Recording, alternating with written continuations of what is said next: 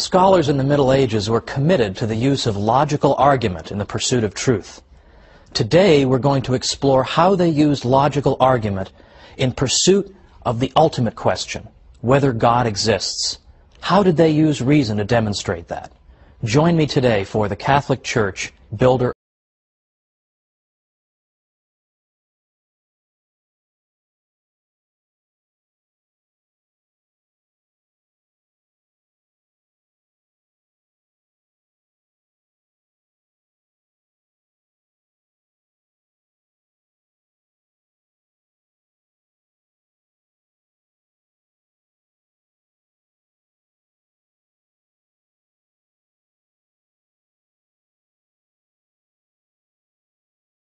Welcome to the Catholic Church, Builder of Civilization.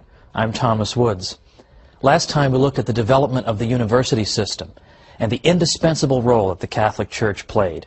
We saw how the popes played a critical role in protecting the students and fostering university life, and even making possible an international scholarly community. Now these days, unfortunately, the Church is rarely, if ever, given credit for these things, but I assure you, everything I'm telling you is based on sources that are easily consulted. Pick up a history of the university and you'll read this for yourself. Today, I want to pursue this avenue of inquiry even further. I want to introduce some important personalities and look at things they did and said and the questions they pursued. And in particular, I want to take two famous people in church history and look at how they answered the critical question, can we prove the existence of God? And if so, how? Now that's very unfashionable today, because today, as I said at the beginning, we're being bombarded by arguments by, frankly, militant atheists who claim that it's irrational to believe in God, that of course a critical, scientific-minded thinker could never believe in God. Well, I hope to convince you otherwise today.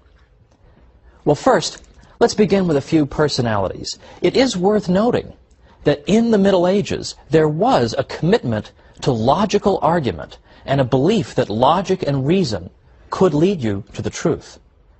In fact, Pope John the 21st wrote a book on logic, and his textbook was used for centuries afterward and went through 166 printings.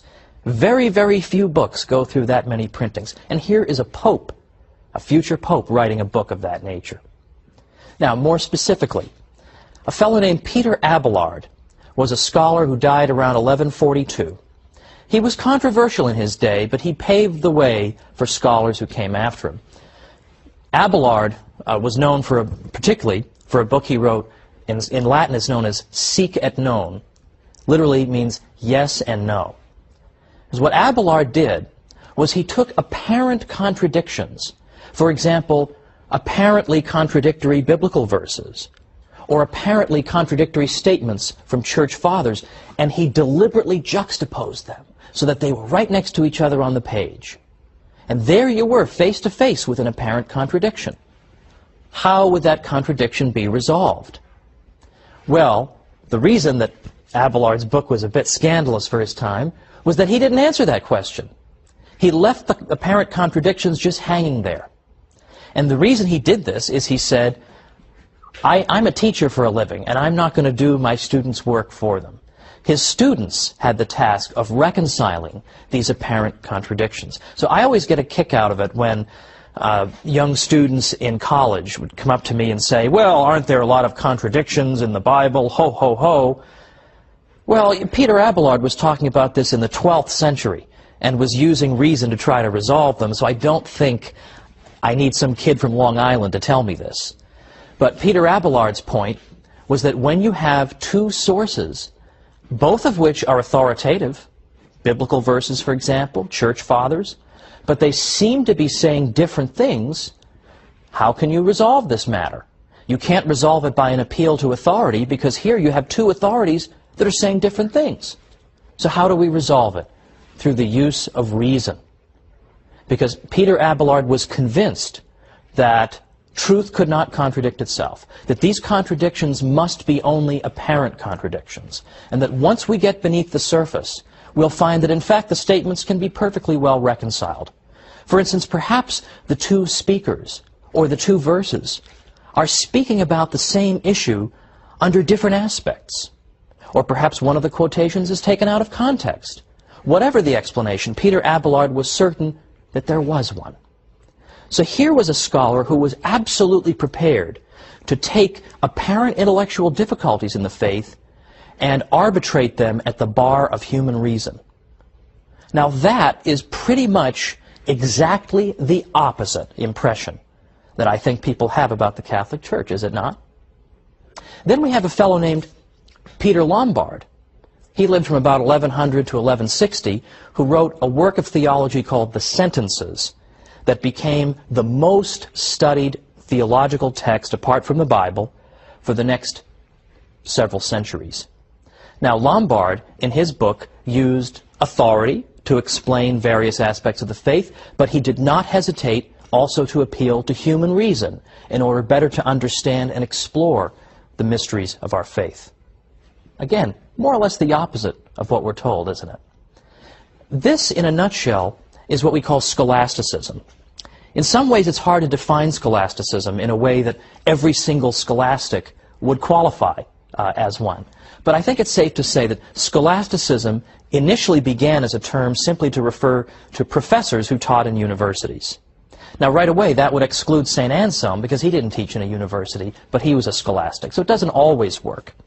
But beyond that, the scholastics typically were interested in the use of reason in order to understand better and to defend the Catholic faith. They believed that there was no contradiction between reason and faith, and that if there appeared to be one, then we had simply misused our reason, we had not correctly argued the matter, or we simply understood some aspect of the faith. But the two could not contradict each other. They were two wings, in effect, that would soar toward the truth. I believe that's how Pope John Paul II put it in his encyclical Fides et Ratio in the late 1990s. That's exactly what St. Thomas Aquinas believed.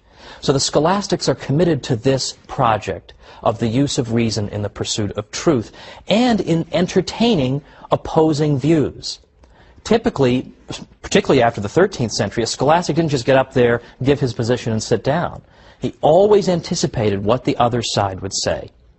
And as I said, St. Thomas Aquinas was so generous to his opponents that he would not only explain their position very persuasively, but he would sometimes think of arguments that his own opponents hadn't even thought of, and he would come up with those arguments and say, here, you can have these arguments, but I'm going to answer those too.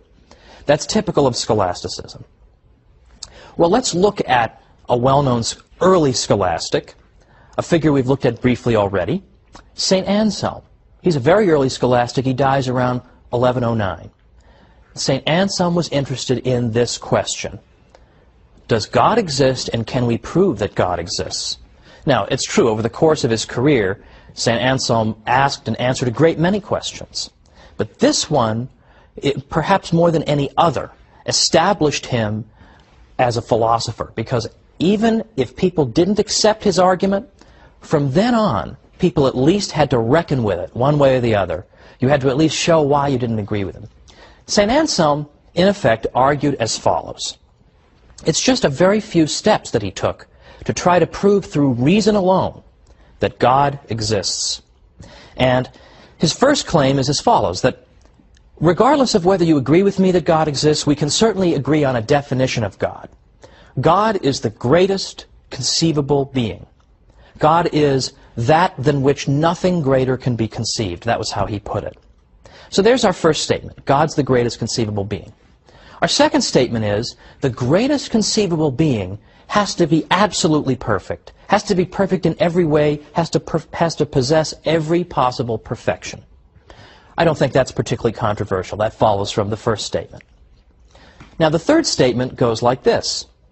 It's more perfect if you exist both in reality and in the mind than if you exist only in the mind. Now, that might sound a little tricky, so I'll give you a good example.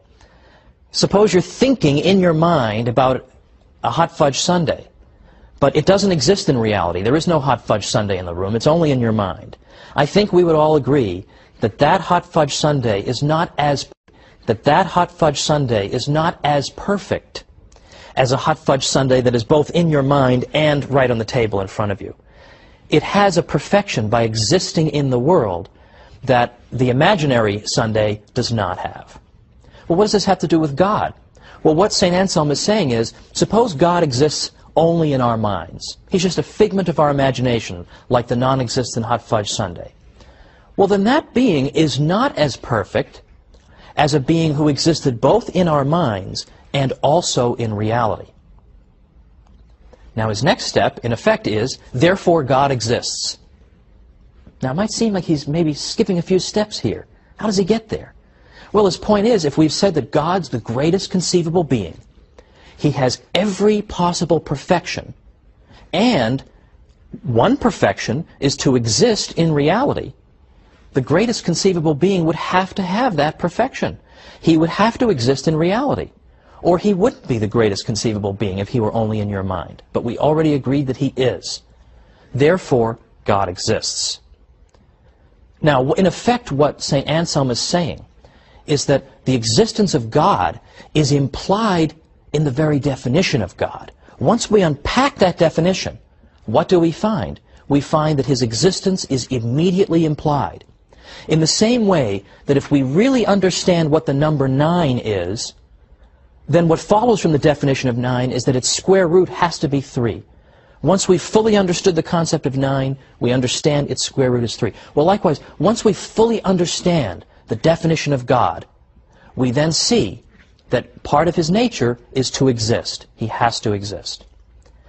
Now, if you're thinking to yourself, well, I'm not so sure that one works, that seems a little bit slippery, I will point out that most philosophers have in fact rejected St. Anselm's proof. In fact, St. Thomas Aquinas rejected St. Anselm's proof, as a matter of fact. But there's always been, in the Western philosophical tradition, a minority tradition that has accepted Anselm's proof. And, in fact, very recently, a dear friend of mine, Bill Mara, who died in 1998, he taught philosophy at Fordham for decades. And he absolutely believed that Anselm's proof works. But whether you believe it or not, for our purposes, is not so important. What I simply want to show you is that Anselm and other Catholics were committed to the pursuit of truth through human reason. There is nothing scriptural in that argument from St. Anselm. He wanted to show that the human mind could solve this problem. Well, after the break, we're going to see how St. Thomas Aquinas solved this problem, and I think much more persuasively. So join me after the break.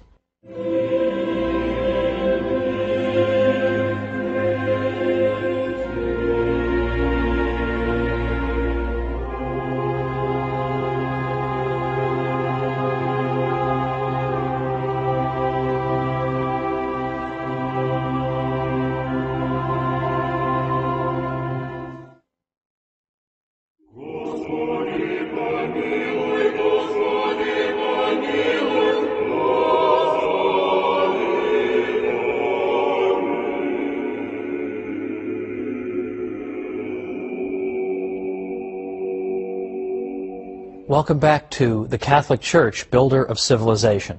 I'm Thomas Woods. Before the break, we just finished looking at St. Anselm's proof for the existence of God.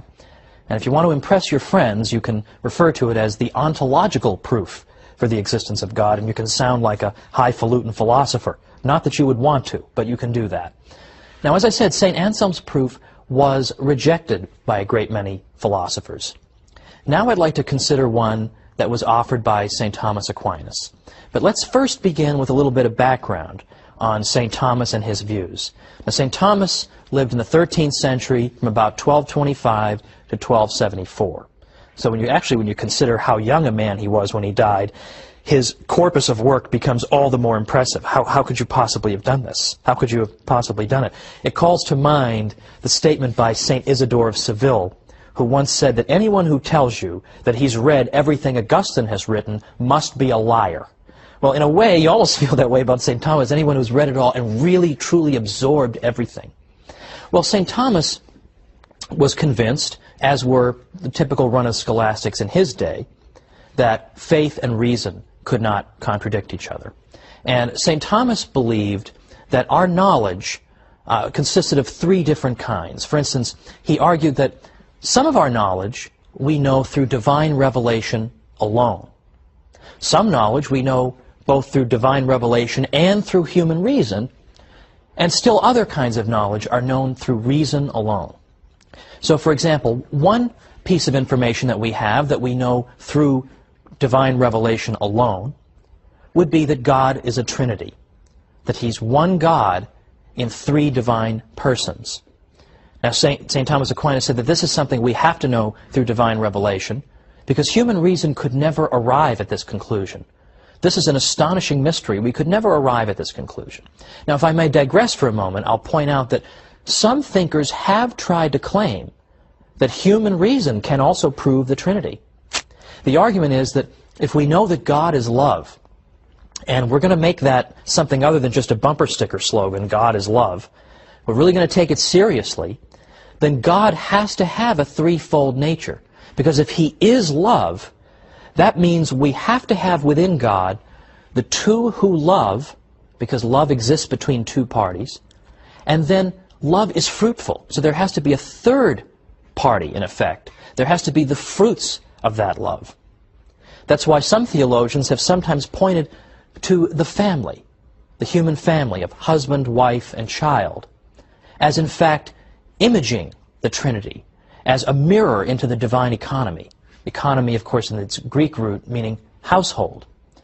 Because, in effect, the husband and wife love each other, and the fruit of that love is their child. Well, that's neither here nor there, because the consensus is that the Trinity is not something that we can arrive at through strict proof. So that would fall under St. Thomas's first category. The second category, things we can know through divine revelation and through reason, would include, for example, some aspects of the moral law. I suppose reflecting on the subject of murder, just simply reflecting on it honestly, using your mind, you can probably arrive at the conclusion that murder is something people ought not to do. That even if God had never said anything about murder, you could probably draw that as a safe conclusion. Now, God has, of course, told us that we may not commit murder. And St. Thomas answered the question that you might ask, why would God tell us something that we could just figure out on our own using human reason? And one of St. Thomas's, I think, pretty good arguments in response to that is, the reason he does it is to make our lives a little easier. Because not everybody is a philosopher or has time to sit around 24 hours a day trying to deduce everything in the world through human reason. So God helps us. He tells us things that, yes, we could figure out on our own, but, well, some of us are too busy or blockheaded to do so, basically. The third area of knowledge is knowledge that is known through reason alone. And an example of that would be what causes rainbows. There's nothing in sacred scripture that explains to us what causes rainbows, and there's nothing in sacred tradition that explains it either. That we understand through the rigorous pursuit of reason. Well, now, getting back to St. Thomas, he poses the question whether God exists. Now, as I said, St. Thomas always anticipates his opponent's arguments, and he anticipates all of them. He even comes up with arguments they haven't thought of. So it's very revealing that when St. Thomas is trying to think of all the arguments against the existence of God, how many does he come up with? Only two. One of them is the existence of evil, and the other one is that the universe seems to run itself. It's like we don't need a God. It would be superfluous to posit the existence of a God. And in some ways, these are very much the same arguments that are still with us today. Well, here's one of St. Thomas's proofs, and I'm sort of adapting it for modern use. But let's begin as follows. Let's suppose you're in the deli, in the supermarket. You want to go up to the deli counter and get some turkey. You go up there, though, and you find that you have to take a number before you can get to the counter and get your turkey. So just as you're about to take your number, you see another device. And this other device says, well, before you can take a number, you have to take a number to get in line to take a number. Well, this is a very disturbing, Kafka-esque deli, to be sure. So you're about to take that number, and it turns out there's another number machine. It says, whoa, whoa, whoa, not so fast. Before you take that number, you have to take a number. Before you take that number, you have to take a number. So you have to take a number to get in line to take a number, to get in line to take a number, to get to the deli counter. Well, suppose you turn your head and you see that going on infinitely down this supermarket is an infinite series of numbers you have to take. Well, are you ever going to get to the deli counter? Of course not. You'll spend the rest of your miserable, rotten life standing there trying to take numbers, but being unable to do so because there's always a preceding one you have to take. You can never even take a number because there's always one before it that you are supposed to take first. You'll never get to the deli counter, that's for sure. But suppose you're wandering around all frustrated in the supermarket, you're wandering around, and you see somebody with turkey in the shopping cart. Then you know the numbers must not go on forever, because then how did this person get the turkey? There must have been a stopping point somewhere. Or consider this. You want to sign up for a course at a college, a special course, and you're told, well, if you want to sign up for that course, you have to go see Mr. Jones. You go see Mr. Jones, and he says, oh, sorry, before you can see me, you've got to see Mr. Brown. Mr. Brown says, before you can see me, you've got to see Mr. Johnson. You say to yourself, what in the world? Obviously, I don't need to take this course. It's going to drive me insane. You'll obviously never get in there, because there's always somebody earlier you have to get permission from before you can do it. But suppose you see somebody enrolled in that course, then you know there must not be an infinite sequence of people you need to get permission from, because then how did this person get in there? Now, what does this have to do with the existence of God? We have a basic insight as human beings that every effect has a cause. Nothing just exists on its own. Nobody goes down to the beach and says, oh, this sandcastle must have just been randomly created by the movement of the waves, or it existed from all time, or my watch here. Nobody would look at this watch and say, oh, I bet this has just always been there before the beginning of time. No one would say that. Okay, we know that would be nonsense. Or, and I apologize to whoever it is I'm borrowing this from. I can't remember what your name is, but I like this example. Suppose I walk into my office and there's a bowling ball on my chair.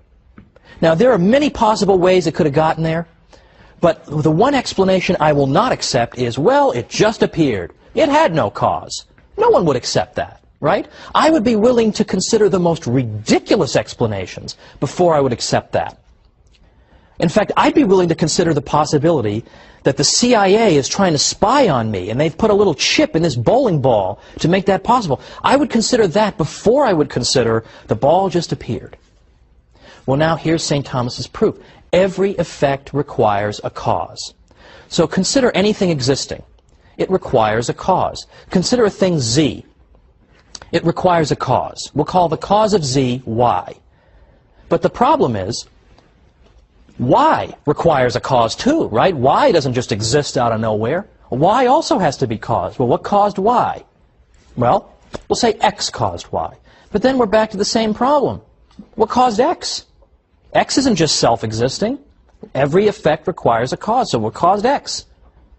Let's see. W. Okay, I guess you can probably see where I'm going with this. W caused X. And then we keep on going because that doesn't solve the problem either. Because then what caused W? So what St. Thomas is saying is, suppose you have an infinite series of causes in which Z is caused by Y, but Y is caused by X. X is caused by W.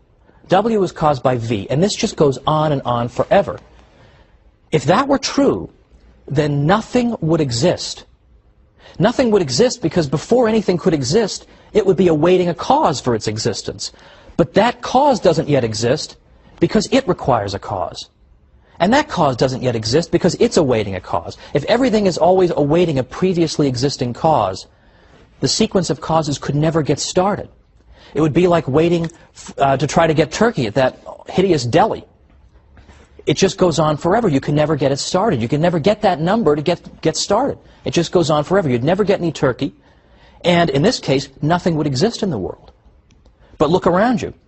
Things do exist. Okay? Things do exist. The TV you're watching this on exists. All these things do exist. So the series of causes cannot logically go on forever. There must be a stopping point. There must be something that exists entirely outside the causal sequence that gets this relationship going, that begins to cause the next thing, which causes the next thing, which brings all the things we see into existence. And St. Thomas says, this cause must be God. Now, some people will say, well, then what caused God? Well, that actually shows a complete misunderstanding of the argument.